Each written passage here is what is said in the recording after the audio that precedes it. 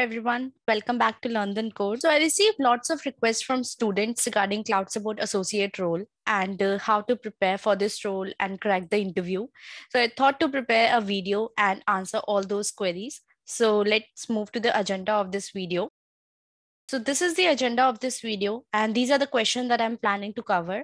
And please watch till the end because I'm going to share some useful tips and answer all the queries that students generally have. So first is how to prepare for AWS Cloud Support Associate role. Then what are the preparation material that one should follow? Next is some myths around this role. For example, do I need to know cloud computing to crack the interview? Or do I need to have hands-on experience on AWS? Or do I need to have certifications for this role? And lastly, my interview experience. So let's start with the first question. How to prepare for AWS Cloud Support role? See, to prepare for this role, first of all, you should know what kind of work or what is the job responsibilities in this role. Mainly, you should be good with basic concepts such as networking, database, Linux, and troubleshooting skills of how to troubleshoot a network issue or how to troubleshoot if a website is not working. So these kind of skills you should have. This role is about the troubleshooting skills, about how to troubleshoot a particular networking issue or a particular database issue. To prepare for this role, the main skills that you should have are networking, operating systems, good with Linux commands, and main thing is good with troubleshooting. In this role, coding skills are less required. I often receive few questions like, do I need to have AWS certification to crack this role? Or do I need to have hands-on experience on AWS? Or do I need cloud computing skills to crack this role? Then my answer is no to all of these questions, because this role is about the basic concepts, and from a grad they do not expect you to know about AWS or cloud computing skills. And also in the core of cloud computing, everything is just the same way work in traditional way. In all the interview rounds of this role, main focus would be on your basic concepts, like are you good with networking, are you good with database, NoSQL, SQL, and are you good with the Linux commands, basic Linux commands? And are you able to troubleshoot a particular issue? For example, if website is not working, then how would you go with the troubleshooting? And what are the steps you would take? Or what are the commands you would use to connect to a remote computer? Or what are the basic networking commands that you would use to troubleshoot a networking related issue? For example, latency is high or there's connection issues, then what are the commands you would use? So these kind of questions that you should be aware of, and how things work in networking and database, so that you should be able to answer all those questions. And for example, how does DNS works or how does DSCP works? So you should be able to explain all of these concepts.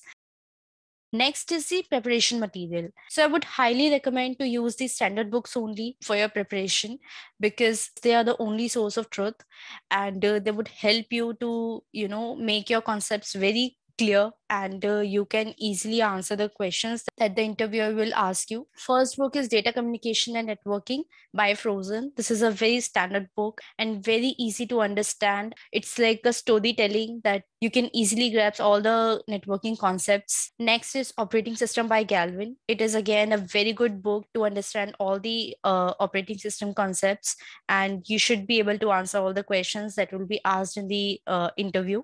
So I would highly recommend these two books. Once you have gone through these two books and also the basic Linux commands, then you can go to the Glassdoor or Geek for Geeks website so that you can get an idea what type of questions that might come in your interview. They are very helpful. Check out the questions and try to answer them by yourself and see if you're able to answer those questions that were asked in the interview. Next is my interview experience.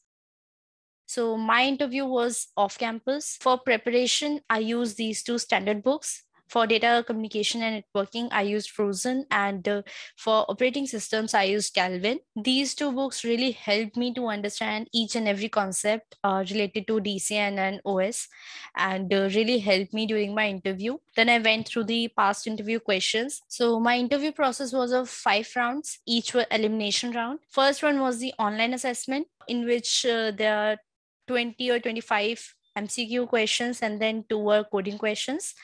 Then if you're able to crack that round, then there will be 4 face-to-face rounds, mix of technical and behavioral. Make sure to go through Amazon's leadership principles because they are very important. One round would be based on those principles only. So make sure to go through the leadership principles for behavioral round. And for technical rounds, it is mix of all the networking, database, Linux, and operating system and troubleshooting. Each round would be around 1 hour. Just a disclaimer, this is my interview experience and it was before COVID. So I'm not sure if this is the same process now also. I am only sharing my experience in this video. Now, next I wanted to talk to you about Newton School, which is a great platform in terms of learning and developing your skills like full stack development. And they help you prepare for your dream company and without paying any upfront fees, which is great, right? They will help you to build your tech career for the dream companies because they have partnered with 700 plus companies all over the world.